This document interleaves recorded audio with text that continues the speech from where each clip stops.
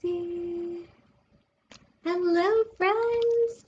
Welcome to Get Your Play Online. My name is Sarah Rose, and I'm super excited about the book that we're going to be reading tonight. So I have a quick question. What is your favorite animal that lives underwater? If you have a favorite animal that lives underwater, I want you to shout it out. Let's see if I can hear.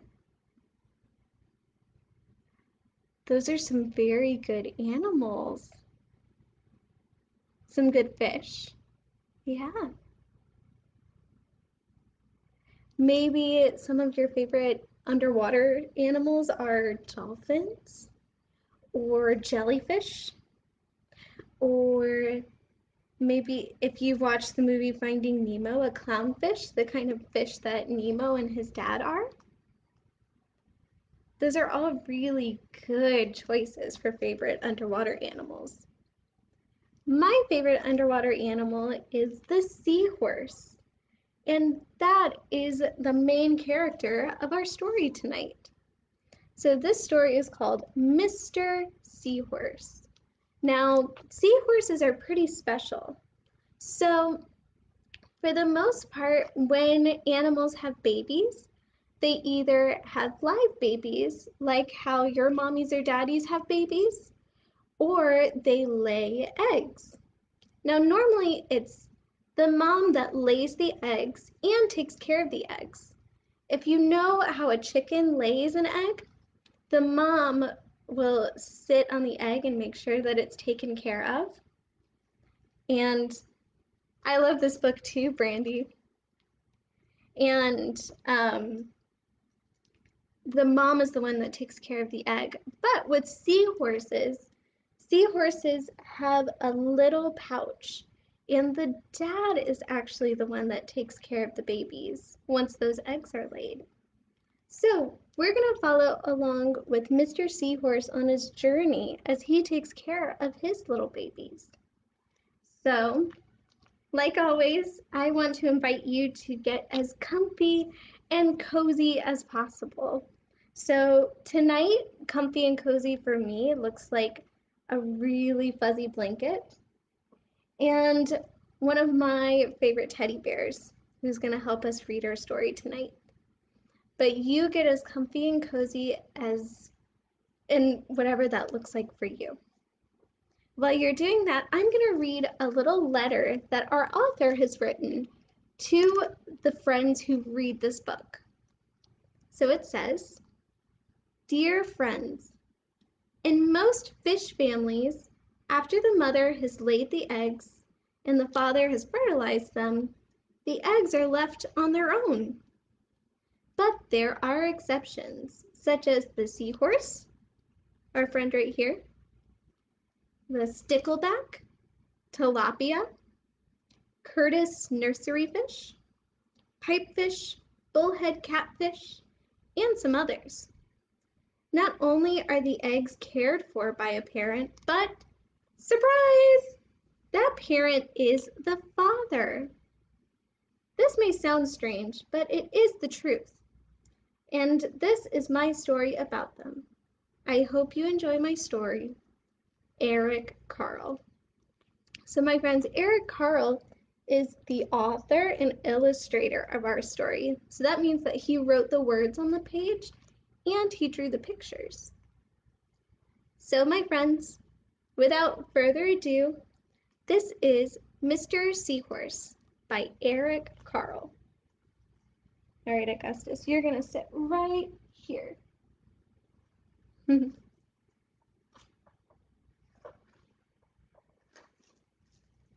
This is the cover page.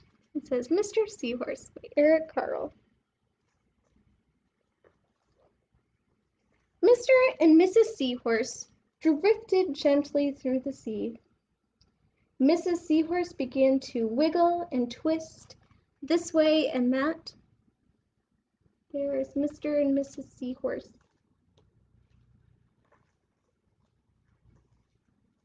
"It's time for me to lay my eggs," she said. "Can I help?" asked Mr. Seahorse. "Oh, yes, thank you," said Mrs. Seahorse, and she laid her eggs into a pouch on Mr. Seahorse's belly. So that's where her eggs are going to be. They're going to be in Mr. Seahorse's pouch. If you have seen a kangaroo and how baby kangaroos live in their mother's pouch, that's kind of like what Mr. Seahorse has. "I'll take good care of our eggs," said Mr. Seahorse. "I promise." Our seahorses are very colorful.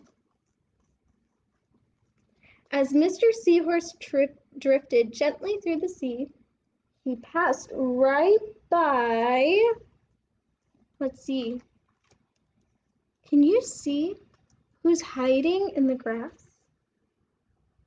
It says a group of trumpet fish hidden in a patch of reeds. Do you see the trumpet fish? Let's see if we can spot them. There they are. There's our trumpet fish.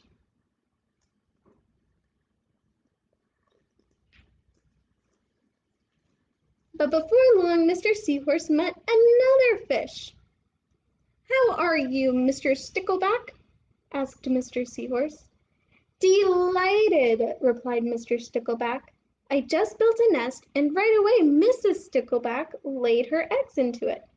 Now I am taking good care of them until they hatch." "Keep up the good work," said Mr. Seahorse, and swam on his way.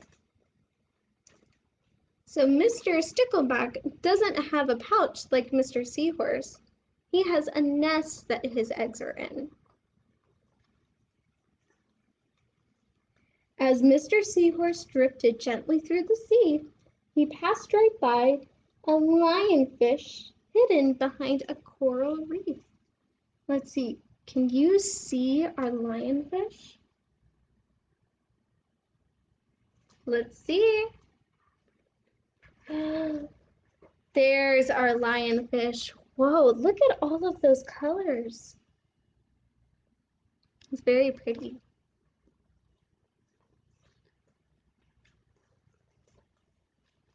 But before long, Mr. Seahorse met another fish. "How are you, Mr. Tilapia?" asked Mr. Seahorse. Mr. Tilapia couldn't answer. His mouth was full of eggs. I know," said Mr. Seahorse. "Mrs. Tilapia laid her eggs. Now you're taking good care of them until they hatch." Mr. Tilapia nodded his head. "You must be very happy," said Mr. Seahorse, and swam on his way. So we have Mr. Stickleback, who has a nest for his eggs. We have Mr. Seahorse, who has his eggs in a pouch. And then we have Mr. Tilapia, who carries his eggs in his mouth. Very cool. As Mr. Seahorse drifted gently through the sea, he passed right by, what's behind here? A pair of leaf fish hidden among the seaweed. Let's see, do you see our leaf fish? Let's see. Oh, there they are. Why do you think they're called leaf fish? Maybe because they're green like leaves?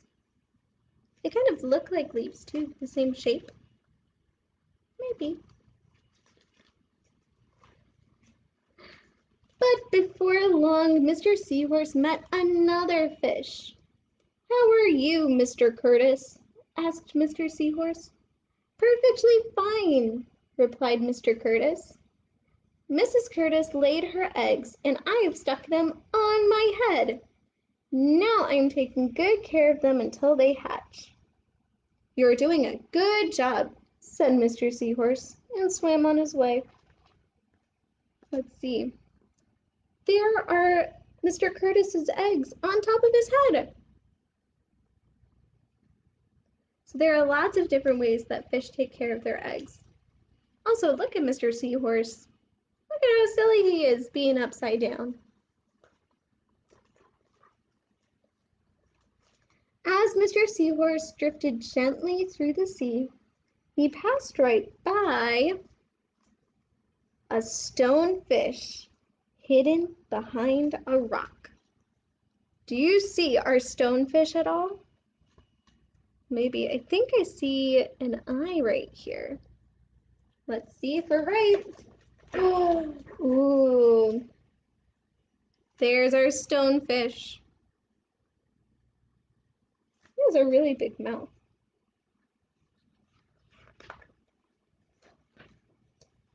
But before long, Mr. Seahorse met another fish. "How are you, Mr. Pipe?" asked Mr. Seahorse. "Couldn't be better," replied Mr. Pipe. "Mrs. Pipe laid her eggs along my belly. Now I'm taking good care of them until they hatch." "You should feel proud of yourself," said Mr. Seahorse, and swam on his way. Do you see Mr. Pipe's eggs on his belly? So we have Mr. Seahorse's eggs in his pouch. We have Mr. Curtis's eggs on his head. That's right. We have Mr. Pipe's eggs on his belly. That's right. Very good. Do you remember some other fish that we've seen where they have their eggs? Very good remembering. Good job, friends. But before long, Mr. Seahorse met another fish. "How are you, Mr. Bullhead?" asked Mr. Seahorse. "Tip-top," replied Mr. Bullhead. "Mrs. Bullhead laid her eggs, and the eggs hatched. Now I'm babysitting." "You're doing a fine job," said Mr. Seahorse, and swam on his way. So look, when an egg hatches, that's when the little babies can swim in the ocean. So all of his eggs have hatched, and now he's babysitting.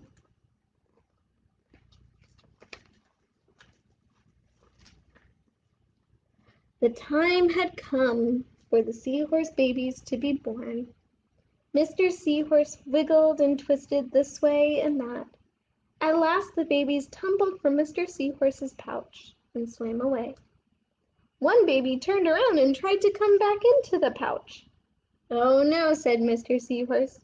"I do love you, but now you're ready to be on your own." There we go. So Mr. Seahorse's babies have hatched from his pouch. Remember our friend here, where his eggs hatched and now the babies can swim in the ocean? That's what happened with Mr. Seahorse's babies. Let's see, can you find the seahorse that wanted to go back inside the pouch? You're right, it's this one. Very good. And my friends, that's the end. Great job, my friends. Thank you so much for listening to our story. I had a great time learning about how different fish take care of their eggs, especially how daddy fish take care of their eggs. So let's see if we can remember how some daddies took care of their eggs. Let's see, do you remember how Mr. Seahorse took care of his eggs?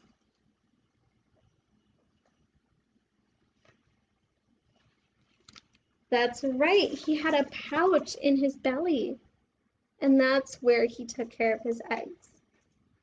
Let's see, what about Mr. Stickleback? He was our first fish. Do you remember? Let's see, maybe this will help. That's right, Mr. Stickleback had a nest for his eggs, and he was watching over the nest. What about Mr. Tilapia, our next fish? Do you remember where his eggs were? That's right, they were in his mouth, taking care of his eggs that way. What about Mr. Curtis. Do you remember how he took care of his eggs? That's right. His eggs were on top of his head. That's right. Very good. All right, my friends, what about Mr. Pipe? Where were his eggs? On his belly. That's right. Very good. And do you remember what happened with Mr. Bullhead's eggs? Very good. They hatched. That's right. Very good. Well, my friends, thank you so much for joining me for our bedtime story tonight. I had a wonderful time learning about seahorses and learning about different kinds of fish parents, how they take care of their eggs. So, my friends, I hope that you have a great evening, and we'll see you next time. Until then, have a great night and sweet dreams. Bye, everyone. Here, I'll have my teddy bear friend say goodbye too.